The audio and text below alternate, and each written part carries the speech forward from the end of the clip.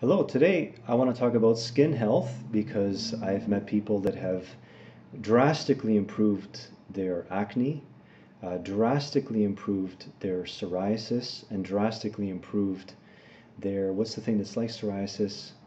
Eczema. So I met people that have done that. How did they do it? With three very important nutrients for the skin. Um, so in order of importance, I'm going to say equally zinc. So here's a zinc 50. I take about, I feel like that guy on Saturday Night Live. Ooh, scary. So zinc 50, which is a little high. So I chop them in half. They're just tablets. So I feel a good amount of zinc would be about 25 milligrams. If somebody has skin issues, they could do 50 milligrams per day for a short time, for like a week or two, and then come down to about 20-25 milligrams. So zinc is super important for the skin cells and for the cells of the gut. Now, the cells that line your gut and your skin cells are both epithelial cells, and epithelial cells require large amounts of zinc and vitamin A, which brings me to my second super important nutrient, vitamin A.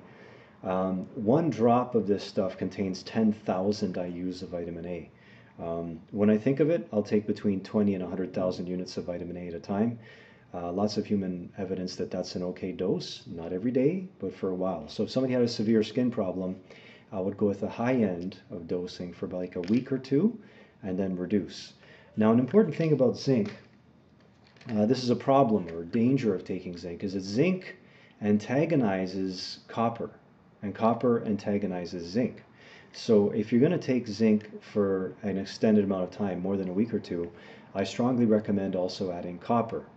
That way you won't run out, because copper, having too much copper is bad, so it's quite a narrow range of safety for copper. Some people already have too much copper in their system, so they just take lots of zinc and boom, the copper's gone because it antagonizes it, right?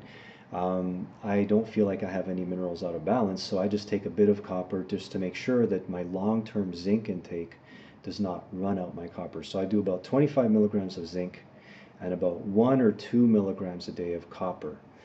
So you need approximately 10% as much copper as zinc. So if you took 50 milligrams of zinc, you could take 5 milligrams of copper if you're going to go long term. Zinc I also take, being a male, zinc is super important for prostate health, testicular function, as well as general immunity in both sexes. So zinc can help you get rid of a cold because it's antiviral and it supports your immune system, and so does vitamin A. So that's a little trick about skin. Yes, diet is important for skin, so try to cut out bad fats, so nothing fried unless you fry it with coconut oil or ghee or butter. So if you're getting restaurant food, don't get fried food, don't get deep fried food. Those are bad fats. They'll show up in the face. They'll show up in the skin. And then sugar, acne is kind of like a skin version of diabetes. So sugar really drives acne as well. So avoid refined sugars. Have as much fresh fruit as you want, but not refined sugars.